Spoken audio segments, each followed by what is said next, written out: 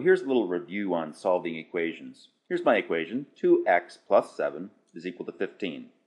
In other words, 2 times some number plus 7 is 15.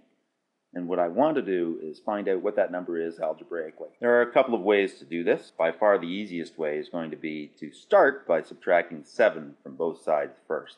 So let's do that. I'm going to subtract 7 from the left side. I'm going to subtract 7 from the right side.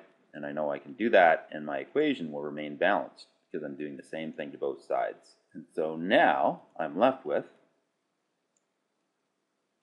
2x is equal to 8.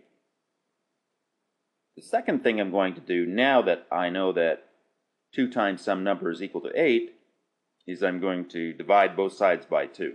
And you probably already know what the number is, but in the event that it's an awkward expression, you might need to go through this final step of dividing both sides by 2.